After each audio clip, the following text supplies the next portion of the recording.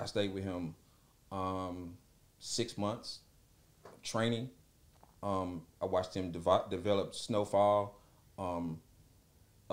These other products, I won't name the other products that he has coming out, and he still has these coming out. He taught me everything. So How to put so what's the next step after that? Like you basically was an understudy for 6 months. Yeah. Are you getting paid? Nah. And for them 6 months, I was homeless out there in LA.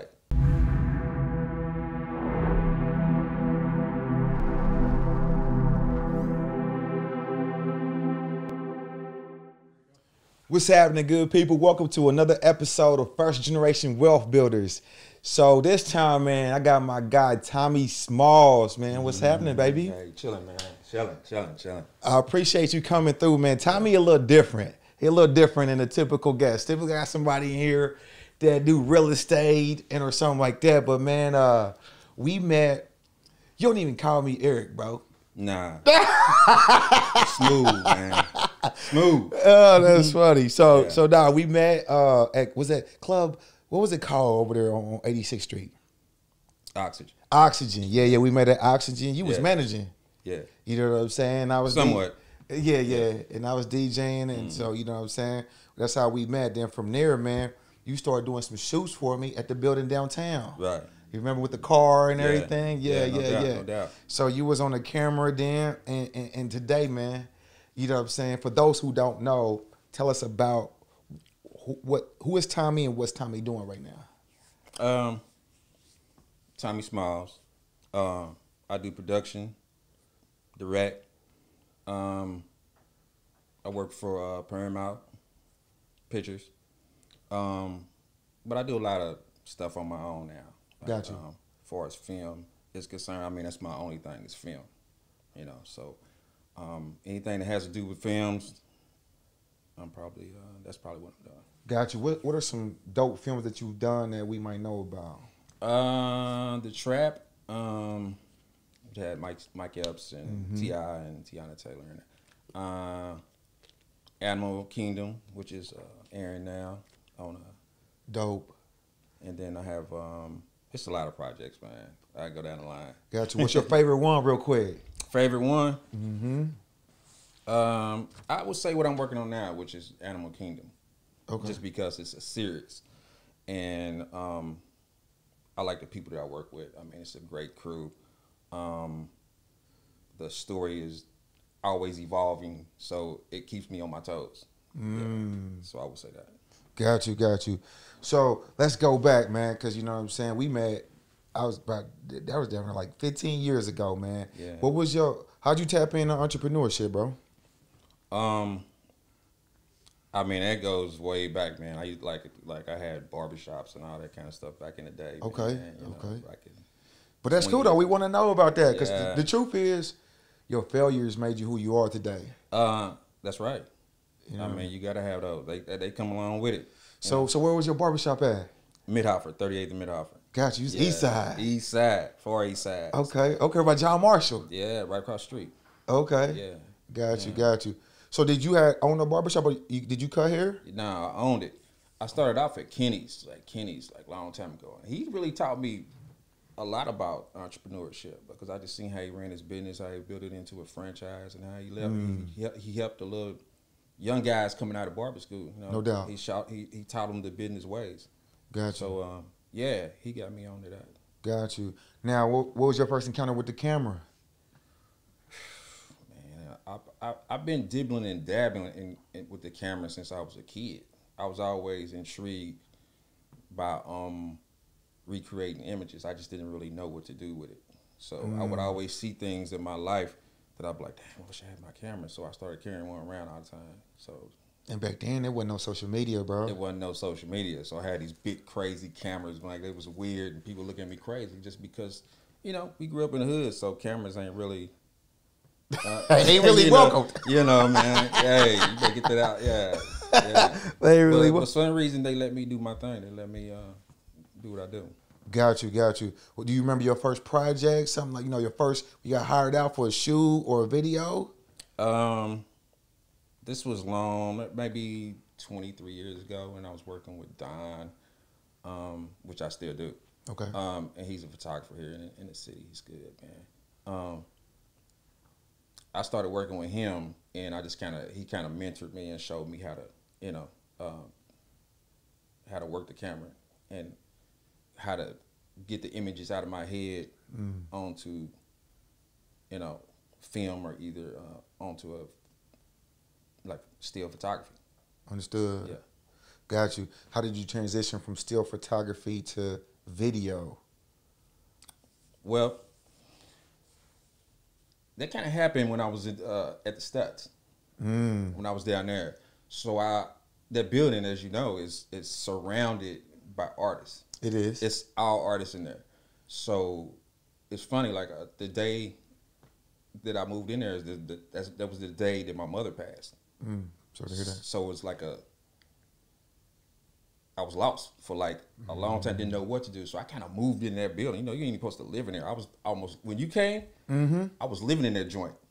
You know what I'm saying? Like, you know, and nobody ever knew that. Nah, I didn't know that, bro. People people that own the joint, they didn't know. You know what I'm saying? Wow. But I was just, you know, mom passed and it got weird for me. But I learned a lot in that building. You know, that I was around these artists like all day, all night. So I started, it was a film company there, and I just started, you know, going into their spot, and they kind of showed me how to, you know, the film part of it. Yeah. Got you. Who inspires you in that area? In the film area? Yeah, yeah. It would have to be my my second mentor, which was John Singleton. Yeah. He's passed away. Yeah. Got you. Yeah. What was your favorite film of his? I guess it would be like I guess everybody, Boys in the Hood. There, no doubt. Yeah. Because what he did was told a story of Day in the life. Yeah, his life. What he seen. The same way I wanted to tell my story. You know, and he showed me how to do that. Got you. Yeah. Got you. So did you ever meet him? Yeah. That was my mentor. So it's a crazy story. When I first went out to LA, like I failed miserably. When would you go? When you go out there? This was the first time 8 years ago. Got you. Yeah. So yeah. it's 21. You was out there since 13. Yeah. Okay, bad.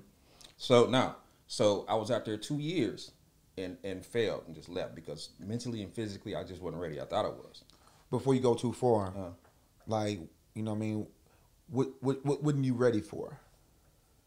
Say it again. What wasn't you ready for? Out there? The speed and intensity of what it is, because it's the best of the best. It's the best of the best. They've been trained since kids out there, like, you know what I'm saying? So going into that situation, you're already behind. So you got to figure out a way to catch up, and mentally and physically you got to go double or triple of what they going. So that's what I had to learn. So a friend of mine was like, man, well, I came back to Indianapolis, worked at a factory, and I was like, nah, this ain't it. This can't be life. This can't be it.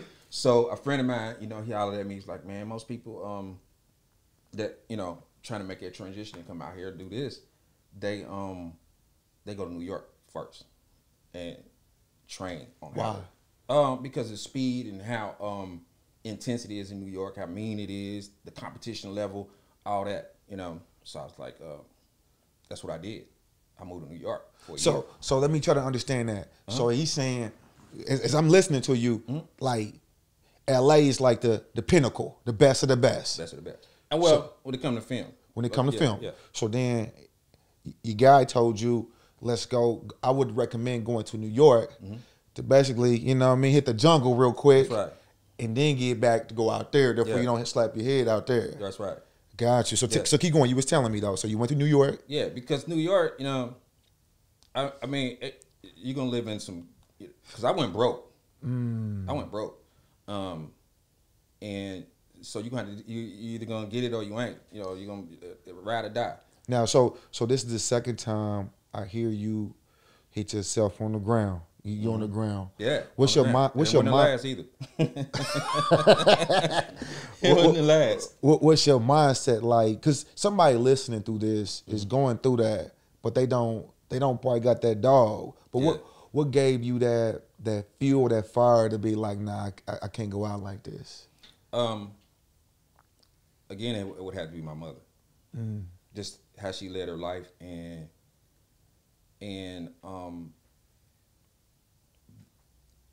she just got to inspire me. It was her. No doubt. And I just, I had to do something. So what's going on in New York? Tell me about it. What's going on? New York.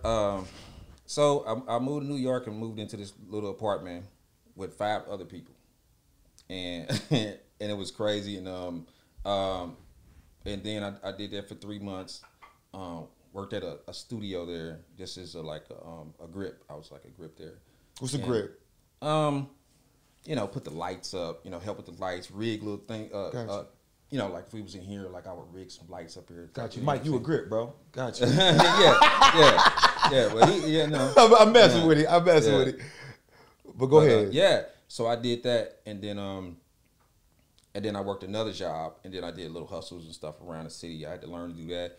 I had to learn how to not sleep. You know what I'm saying? I had to physically. Hold on. How you learn how to sleep, bro? You don't get tired? Well, yeah. But I had to, day and night. You got to push. Yeah. So I had to start working out. You know what I'm saying? I started doing jogging, marathons, anything I could do to, to build it up. Build your endurance.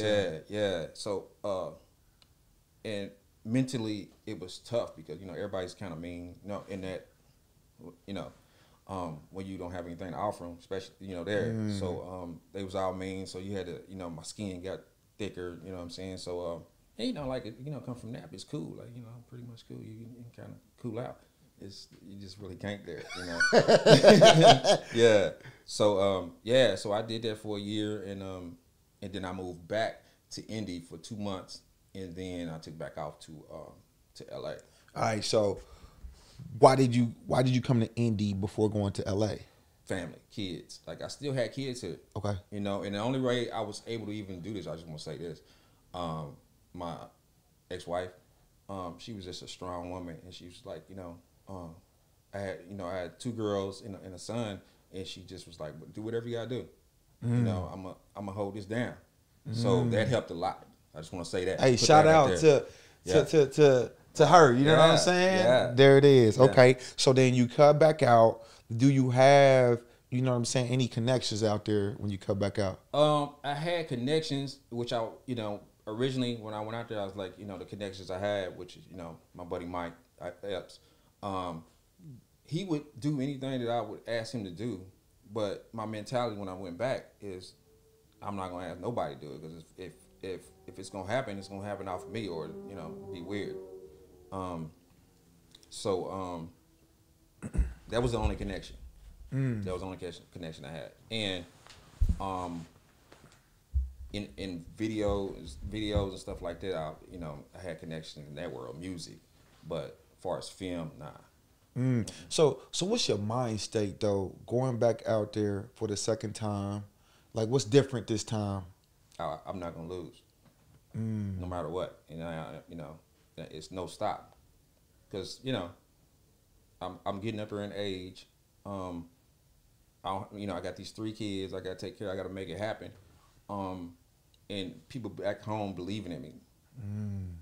So it really wasn't no options. All right. So you get in. You about to try to penetrate the market on your own. Yeah. What's the first step that you take? The first step I took was when I went to well, I was working little odd jobs there, but I went to a scene with Mike, and it was The Real Husbands of Hollywood on Paramount Slot. And when I went in there, every director, when we walked up on the set and went in the sound stage, every director that I ever looked up to was in this room. Can you name some names? Producers. Dave Robinson, John Singleton, Deion Taylor, Quentin Tarantino. It was all in this room when I walked in. Are you amazing. starstruck? Are you like, man, you act like you've been here before? I was starstruck, Okay. but I was still acting like I've been here before. There You know what I'm saying? Yeah. Yeah, it was more like, man, and then so the scene lasted about like 4 or 5 hours, like, you know what I'm saying? It was all these people in here, like, you know, and then you know, everybody was kind of busy. And then I just happened to sit next to Stan Latham, which is the producer. Like, he does a lot of crazy stuff. And he was talking on the phone, and he was telling somebody, you gotta make your move when you gotta do it. So I'm listening to him say that, and then I see John Singleton on the other side of the room. So I just went over and just was like, look, man, I love what you do. Like, you know what I'm saying? And I would really love to just sit up under you and learn what you do. You know what I'm saying? And I'm trying to go the same route you going, basically. And he was like, yeah, man, that's cool. He was like, yeah, I'm shooting something up here next week. Just come through. Yeah. And I'm excited. I'm like, oh, this is dope. Scenes over, everything. Then I get in the car, you know what I'm saying? I tell Mike what's happening. I was like, man, dude said I can come back, man. You know, how you feel about it? He's like, yeah, that's cool. What day you going? Then I realized he didn't even tell me no day. No time or nothing. Like, you know what I'm saying? I'm like, oh, man. Hey, you got his phone number? Nothing. Can I tell you this? That's the same thing that happened that John Singleton did when he was trying to get Ice Cube for Boys in the Hood. Yeah. Yeah. He forgot to get Cube phone number. Yeah. But go ahead though. So how'd y'all reconnect? So, and at the same time, like, I was getting kicked out. I was going to get kicked out of my crib there, like the little place I was staying at. And so that Monday, I just went on up there, and then I don't have no transportation. And I live like 7 miles from Paramount. So I walked up there the first day, Monday, and you know, Paramount is huge. Like this is a huge lot. Like this is like blocks and blocks square, and it's built like a fort, like you know, all around. And it has 4 different entrances, like, you know. So I'm like, okay, maybe I'll just see him up here. I stay up here all day and just walk around this building, and you know, he never comes. Like, I never see anything, and then I'm out there sweating. It's burning up. I did that, walked home. I did this all the way up until Thursday. The same routine. So how many days is that? 3? 4. 4. Yeah. Okay, gotcha. Yeah. And then that Thursday I got up there, and then it was like, I'm walking around there. It's like, it's getting late. It's like 6:30. And by this time I'm mad. Like, you know, the nap time coming out at me now. He got me, you know what I'm saying? He got me bent. Like, I'm not like, you know what I'm saying? So I'm angry at this point. Like, he you know, he made a fool out of me. Like, you know, yeah. So I'm, you know, as I'm walking, I just hear a voice, and he was like, what's up, man? You know, he's pulling up in the lot. My back is turned to him. Somehow he knew who I was, and this was John Singleton. And he was like, come on, man. I jumped in the car with him, and from that point, he taught me everything I needed to know about filmmaking. I stayed with him 6 months, training. I watched him develop Snowfall. These other products, I won't name the other products that he has coming out, and he still has these coming out. He taught me everything. So How to put so what's the next step after that? Like you basically was an understudy for 6 months. Yeah. Are you getting paid? Nah. And for them 6 months, I was homeless out there in LA. Homeless. Where you staying at, bro? I was on the streets. Oh wow. I was on the streets because I wasn't doing no roommates. I wasn't doing that, and I had in my mind, I'm gonna stack up. I was homeless, man. So how you eating? Well, I would go in the stores and stuff like that. I had money for food, like stuff like that. Got you. Yeah. But crib, nah. And this is 2013. Yeah. Got you. Yeah. All right. So I did that. And then as I'm working with him, because I was homeless, his projects was on Paramount's lot. And he never knew I was homeless. I never told anybody. I never told my kids back home. Nobody ever knew this. You know, they thought I was good. Have you ever told anybody this? Nah, this is first time. Teddy, you don't even know. Nobody knew this. Okay. Yeah. We listen. Yeah. So as I'm working on Paramount's lot, as I'm working with him, because I'm homeless, after I'm done with John, I would let him leave and I would just stay on the lot. You know what I'm saying? I ain't really supposed to be there, but I would just stay on the lot. So I would just sneak my way on to different sound stages where they were shooting films or, TV shows and stuff like that. And I kind of stood out because of, and this is like a predominantly white situation. So I would just kind of sneak into these places, and at first they would just they would do little stuff like I would stand in the back, and they would kind of just put their bodies in front of the monitors and stuff, so you couldn't see what they was doing. You know what I'm saying? So I kind of just weaseled my way in, you know what I'm saying, and start talking to these people and start becoming a friend of these people that they thought that I actually worked here, and I wasn't even working there. I was just on the lot. So I would just start helping with projects and learning. I would sit up under cinematographers, you know what I'm saying? I even became a roommate with a cinematographer just to learn how it all works. So I did that, and to the point where they finally ended up giving me a job. I finally ended up working there. You know what I'm saying? That's like, okay, you've been here long enough, Yeah, man. you know Can you fill out this W-9 so we can get your paycheck, bro? Yeah, man. That's crazy. It's crazy how it worked out like that. Like, it was just, So for somebody listening, what would you say to somebody young that they could, something they could do to skip that part? Because from the perspective from the outside, right? And I'm not a film guy, but I hear the stories. It's everybody comes here chasing their dream. Yeah. Less than 1% ever even get it. That's right. You have nothing, and you hanging out at the set. So what would you tell somebody new, that's their aspiration?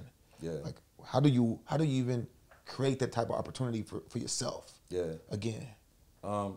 I would say you have to be relentless with it. Your drive has to be relentless. And the bad thing is, well, I guess the gift of curse about it is, you got to be totally focused on it. You can't, ain't no looking down, ain't no, it's failure ain't an option. As far as the overall, you're gonna have little things that happen, that, right. setbacks. It's a roller coaster. Yeah, I would say you have to be relentless with it. It's war. Got you. It's war. You gotta look at it like that. It's war.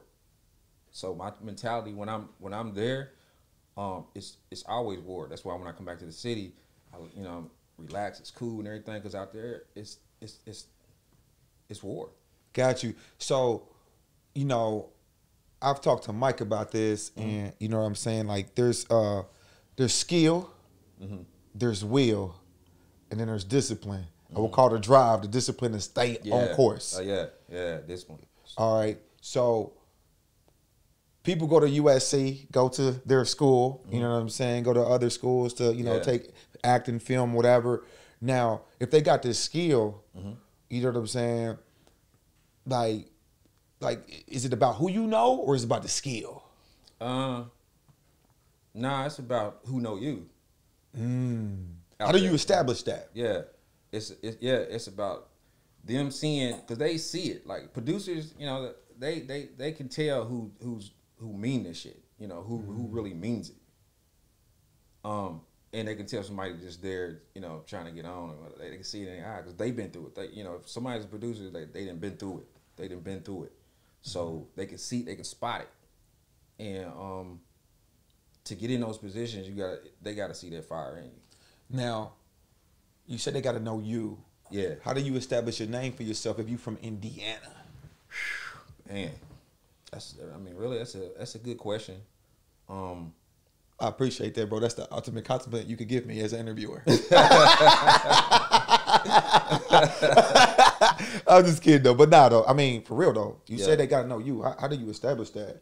I mean, you got YouTube, you got different ways, but you know what I mean. Willing to invest in yourself, as far as putting in time what people would call free work, interning and stuff like that. Got you. Because if you just there and you there all the time, they seeing you all the time. They seeing that grinding. They seeing you pick up this big old light and move it. You know what I'm saying? 30 feet. I want him on my team. What's his name?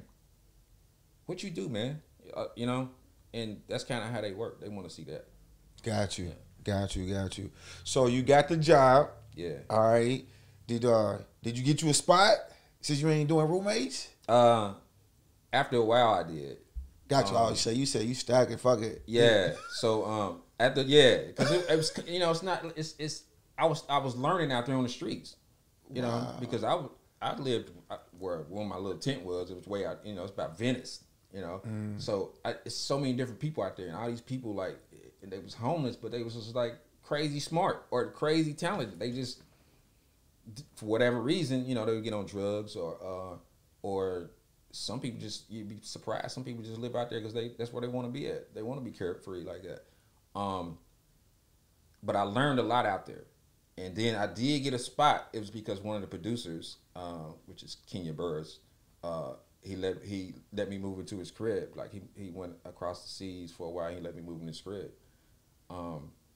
So I'm living in this crib, and I mean, it's a beautiful crib. Like, it's a beautiful, dope crib.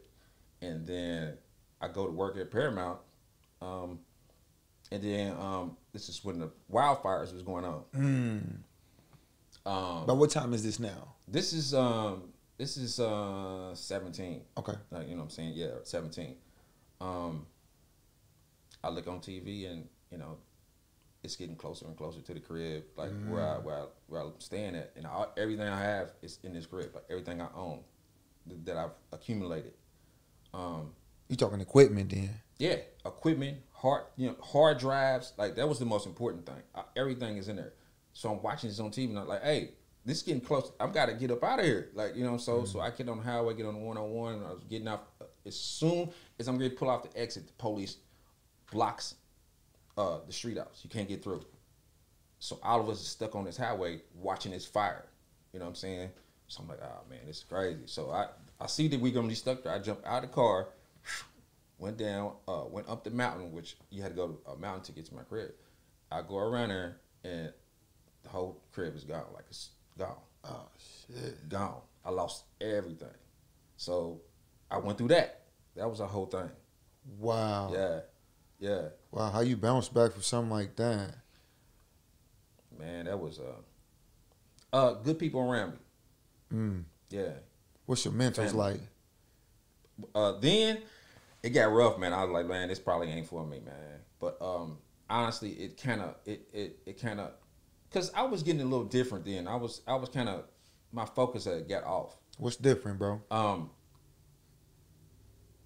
I always wanted to come back here and do something in the city, and I start kind of getting mad at the city because little things that I would try to do and people that I would try to help would kind of let me down. So I kind of gave up on the city, and I was like, nah, I ain't even coming back. I don't even, like, you know, I'm done with it.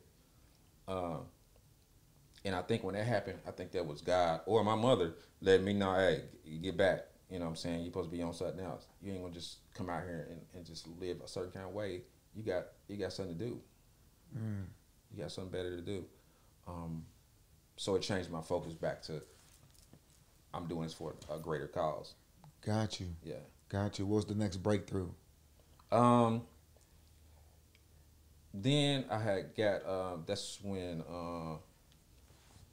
I believe, they called me in for development of Animal Kingdom. Got you. So this is recent, right? Well, they started working on it back then. Got you. When is this? They This is started getting 18? development. This is the end of 17. Okay, got you. Yeah, Okay, yeah, got you. 17. Got you. All right. So, like, as you're going through this, you know what I'm saying? You're bouncing back. What's a day in a life like for you when you have something like Animal Kingdom? Like, you know what I mean? What time you up in the morning? Yeah. Like, what's the day like? Because, you know, we don't.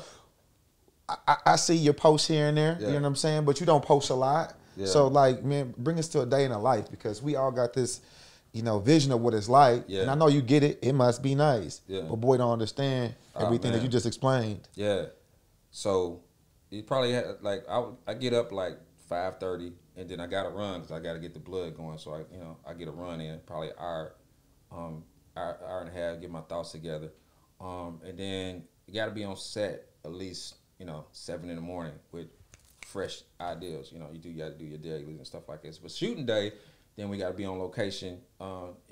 So you gotta make sure everybody who's sick, what's going on, who's sick today, who got COVID today, like what do we have to change up, what actors freaking out, what lights have went out, like and it's always problems every day. It's no way around it. Like no matter what the budget is, it's always problem. It's always. I tell Mike, I was like, man, it's always the elements killing us when we trying to film. When we trying to do Instagram videos, what's the elements? Yeah. Got you though. Anything that can go wrong, it's gonna go wrong. No matter what the budget is, I don't care. Like it's gonna be the same thing. Yeah. So the key is just being ready for it. So you just try to prepare mentally for somebody to freak out or something to go out or. Got you. Just got pushed through. Yeah. So so now you got your checkups, on all your inventory. Yeah. Then what you doing next? Politics. Making this actor feel good. Talking to this grip guy over here to make sure his head right. Talking to the cinematographer to make sure his he don't have any problems like at home or whatever. Like it's politics. That's 70% of it is politics. That's what I had to learn. That's like anything. Yeah, and it's hard because nobody care about you. Like you got to make sure everybody else is right. So yeah, got you. And I'm not a politician, so I had to. You know what I'm saying? I had to learn it. I don't even like talking to people, so I had to get over that. So yeah, and then shooting, and then so the shoots probably last until they can go until 9, 10 o'clock at night. You know what I'm saying? Then you got to do, after the shoots is over, then you got to do politics to make sure people come in the next day right. Because people. So you damn near a babysitter with a camera. Yeah. Yeah. Yeah. Got you. Now, I gotta ask, what makes you better than the next? I wouldn't say it's a better, but I'm gonna outwork you when it comes to this. In what aspect? Every way. I'm gonna outwork you. Like they look at us out there. They always, no matter what, we got that stigma. We're gonna be late. We're gonna get it done. You know what I'm saying? They look at us like that. So in my head, I'm gonna be the first one there. Every time, whatever shoot it is, whatever situation it is, whatever meeting it is, I'm gonna be there before you, and I'm gonna outwork you, mentally and physically. Got you. How does Tarantino, Singleton, how do they grow their personal brand to distinguish themselves in a crowd of so many? I think it's with their style. And they don't compromise the quality in their style. When you say style, can you talk about that a little bit more? It might be a way that they like Tarantino. He likes to recreate scenes from the 50s and stuff like that. He likes to grab a lot of different scenes and segments and make them his own. And his fetishes or whatever, he's getting it all across on the screen. And he don't compromise. He, rock and roll, action, blood, and he over the top, and I think that brand, it worked for him. And Singleton, he draws straight from his heart. Everything's from his heart. Like if he ain't feeling it, or he's never felt it before, he's not gonna do it. He's not even gonna be involved in the project. Got you. Yeah. So basically, his movies are basically a part of him. A part of him, or he's not doing it. Yeah. So that's the point that I'm getting into now. If I don't feel it, or I've never felt it before, I don't know what it's supposed to feel like, then I probably ain't gonna do it.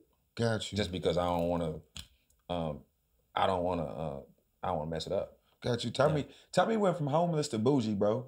You hear that real quick? Hey, man. Now, so as you doing this, do you develop like a list of like some of your favorite actors? No, because well, some I guess yeah, a couple. Give me your favorite actors, bro, that you worked with. That I work with? Yeah. I'd be careful then. Hey man, I tell you, it's politics, man. It's cool, man. Yeah. Hey, it's all for podcasting, people. It's all for podcasting. Yeah. You know what I'm saying? He be back politicking tomorrow. You be back. Yeah, man. I don't know, man. I'm gonna let you pass on that one. Let me pass on that, man. Who would you like to work with? Man, believe it or not, man, it's people here in the city that don't even know they actors that I want to work with. Identify that. Like, how do they know? Yeah. I mean, how do you see that and they don't? It's their personality, and I had to learn that again from Mike. Like he grabs on to people that from the city, and that's where he builds his characters from. Like from these characters here.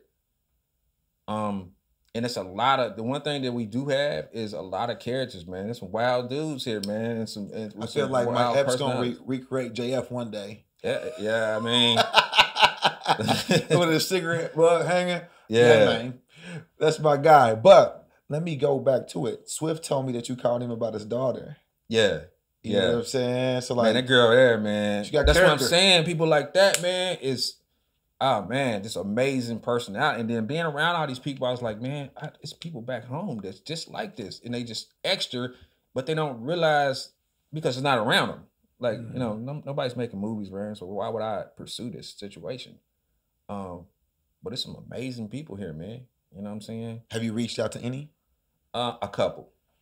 But, you said there was some negative energy though, bro. Well, it was negative for me at first because I looked at it a certain way. I was like, why they don't want to work? Like, why, and I had to get over that part. Not everybody's comfortable being uncomfortable. Yeah. And that's the thing. You got to get used to that. Number one, because your eyes going to be uncomfortable. It ain't about you. So when you propose an opportunity to somebody, how does that come across on the phone?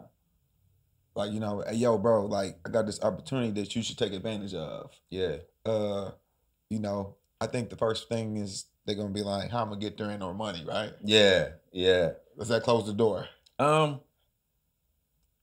Well, sometimes, but people are funny, man. Like, and you got like some people just be in different places in their life. Facts. Different stages in their life. Just like me, like I probably like back then somebody said the same thing to me. I probably, but the way my business kind of work is just, from my standpoint, it's like it's organic with people. If I feel them, then I'll call them up and say this and that. And sometimes it works out, man. I've had some good situations with people, like, that has worked out. Got you. Yeah. Got you. Now, you said to me that, you've been working with Paramount. Yeah. And that you got some of your own things popping. Mm-hmm. You know what I'm saying? We won't throw the cat out the bag, but like, what type of projects would you like to do in the near future, especially like, around here? Independent. Yeah, I don't want to be tied into companies anymore. Why? I see what it does for people, mass people. Like it feeds. It's like a house. Like, you know what I'm saying? It's like build like movies like a house. Like you gotta build. You gotta build it from the foundation up, and then if you do it right, it's a dope situation. You can eat off of it for forever. And these companies, I guess I got tired of kind of making others rich. And that's what I've been doing. So independently, creatively, I can do what I want. I have the freedom to do what I want. and to create the projects that I want to, because it's a lot of projects that I could have done and that we have produced that's never seen the light of day because they take control of it and put their spin on it and turn it into something that it wasn't supposed to be. Gotcha. So do you write? Nah, nah, I don't write. I can create a situation and somebody writes it for me, Okay. and we make it happen. But no, I don't write. Gotcha. No.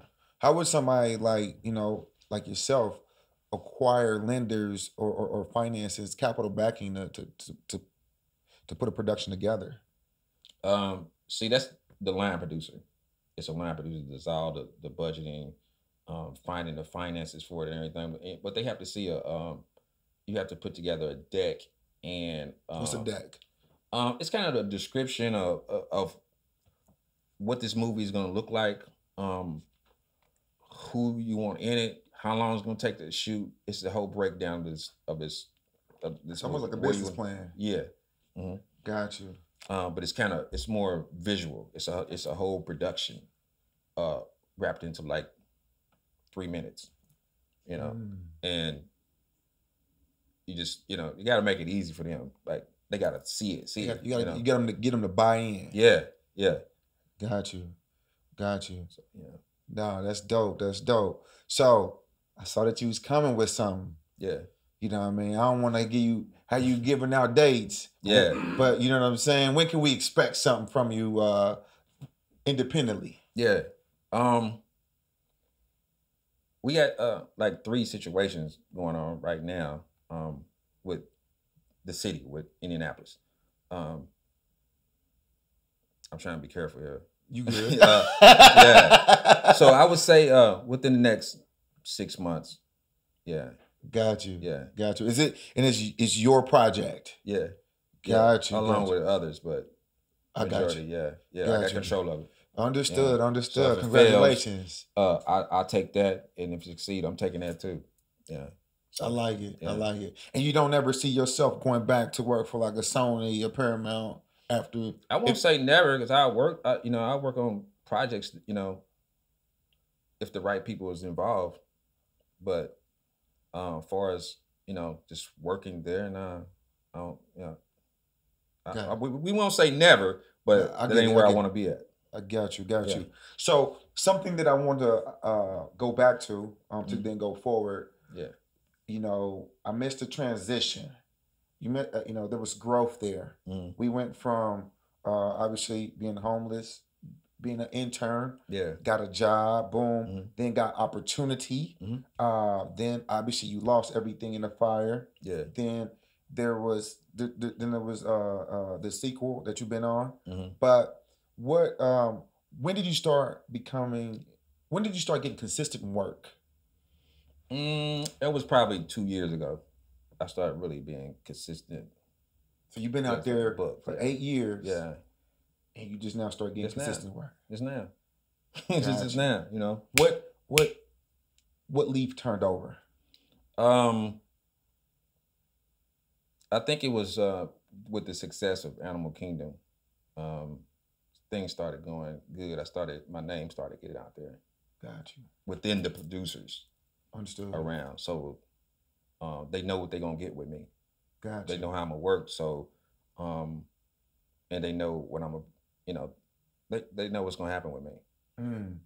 Got you. Yeah. Now, with that, how do you schedule work? Because you got it's a series, right? What if you get called for another movie? How do you manage the time and, how does that work? Well, I got an agent now. So they kind of do that. And a manager. So they kind of do that. Understood. They let me know what's coming on next. And they bring projects to me and ask me, do I want to be involved with this? And then they schedule it. So I mess it all up. Congratulations, brother. Right on, man. Congratulations. Yeah. That's big. Yeah. Mike, one day you're going to be my agent, bro. I want to talk to the people. Man. But, all right, now, so that's a blessing. And so I got to ask, though, just because I'm not familiar, what is, once you're getting consistent work, what is the average income of somebody getting consistent work in Hollywood, you know, doing what you do? It's up and down.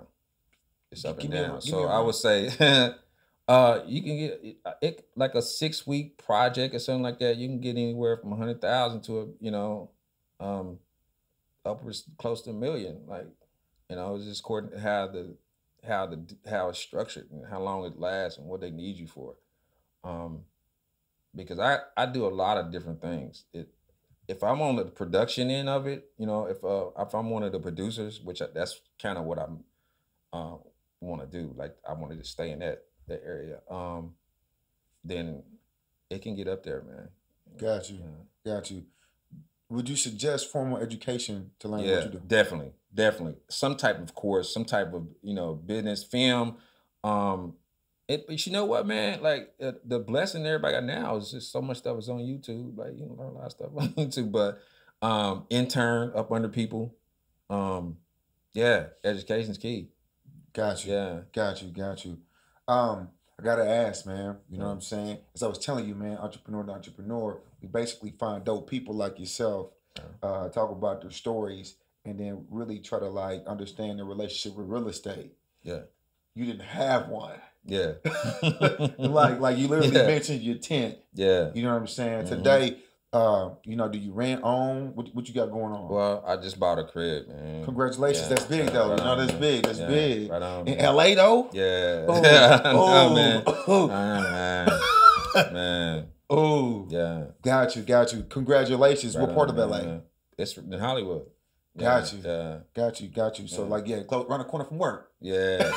Yeah. That's Now, key, man. is that your first property? First property, man. Well, I own a couple cribs in here in the city. Got you. So you got some rentals. Yeah.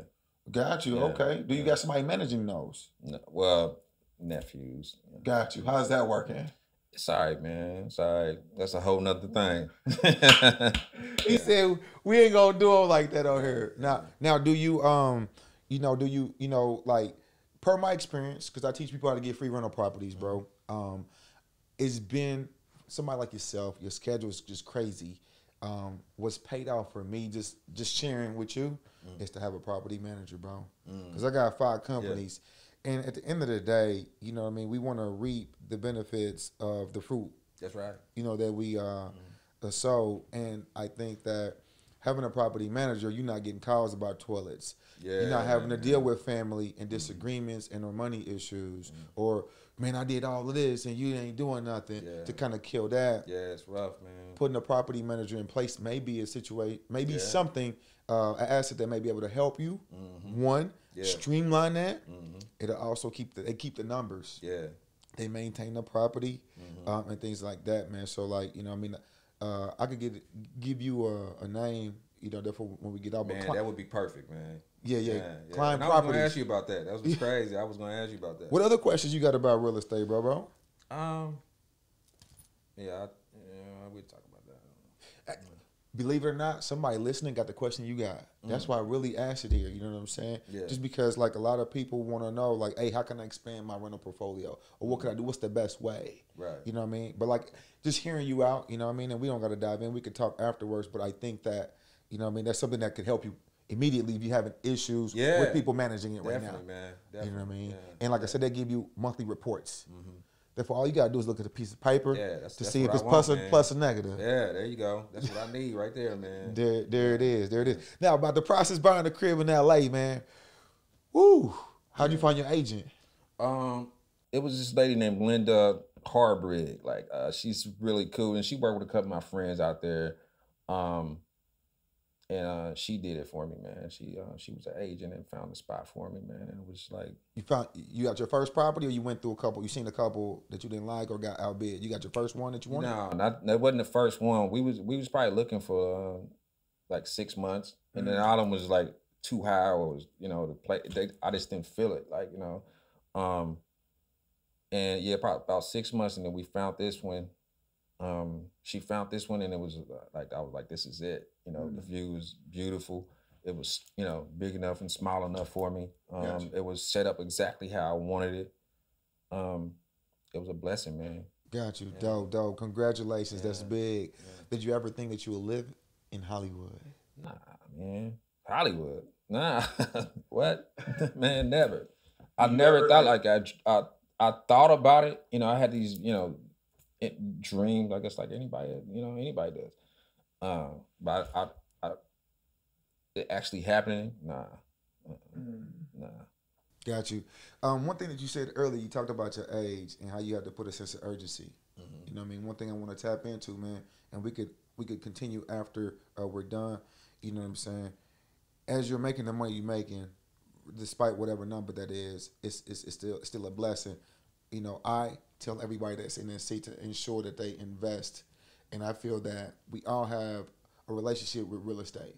Everybody you know has a relationship with real estate, and either they pay for real estate and or they make money off real estate. Yeah. I would recommend that you learn how to make money from real estate. Yeah. And allow real estate to create the freedom when you're done working to be able to still have the same lifestyle you have today. Right. You know, so that's just something. And so, yeah, I agree. You know, man, I want to thank you, man, for coming through, man, sharing some of this story, brother. That's definitely like super dope, man. Before I go though, man, what's something else that we don't know about Tommy Smalls? It's very unique to Tommy. You know what I plan on doing? I'm gonna tell you this. When I turn 50, I'm gonna take a plane and just ride around this whole world, man, and just experience just the culture of different cultures. That's what I want to do. Got you. What inspires you to do that? I guess from traveling with work, I would always go to these places and these great places, and I would always see them for a day or, you know, a couple hours because I'm working. So I would always want to see what these places, you know, London, all these places, I would always want to see what these different countries was doing, but I would only see them for like a few minutes. So I just want to revisit all these places and really learn them, the cultures of these people. It's crazy that you said that, right? Yeah. So when I first got into, I've always been an entrepreneur. Yeah. But when I started making money with her hair, and I was like, I'm not as smart as I thought I was. Yeah. I need to get in the room with other intelligent individuals and start taking courses. What I was doing was I was going to a course every month, literally. But I would go to the city. I'd be in and out because I was coming back to my business because I was working in my business. And so about 2016, I made it a must.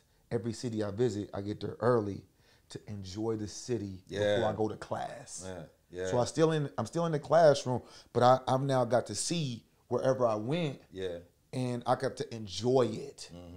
And so I started enjoying work more when I could actually enjoy the travel. So like, you know, it's a little different than yours, but I understand now why that though. Man, thank you for coming out, man. And also, thank you for watching another episode of Entrepreneur to Entrepreneur. If you're looking to start investing into real estate, don't know how, and or need some mentorship, make sure to check out thementorshipcalls.com.